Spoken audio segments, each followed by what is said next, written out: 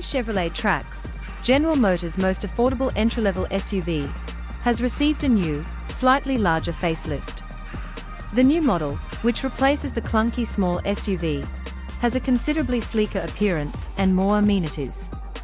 However, it does eliminate one significant choice, while maintaining what may be the SUV's key selling point, its low price. With a starting price of under $21,500, the subcompact Trax SUV is one of the most affordable SUVs available. This is a few $100s less than its current pricing. The freshly updated Honda HR-V, the Hyundai Kona, the Mitsubishi Outlander Sport, and the Nissan Kicks are just a few of the vehicles it will go up against on the market. All Trax variants, including the flamboyant Trax IS models, would start at less than $25,000, according to GM executives.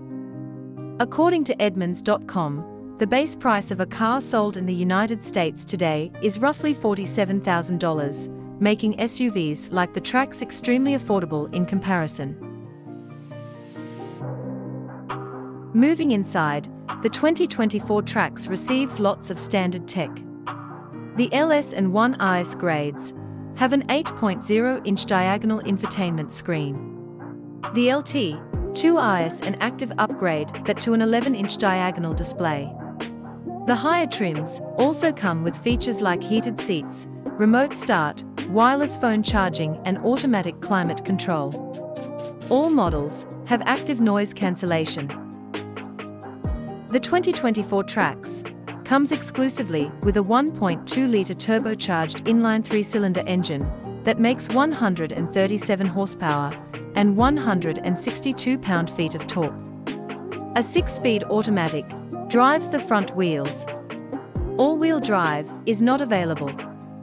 In comparison, the existing Trax has a 1.4-liter turbocharged 4-cylinder, making 155 horsepower and 177 pound-foot.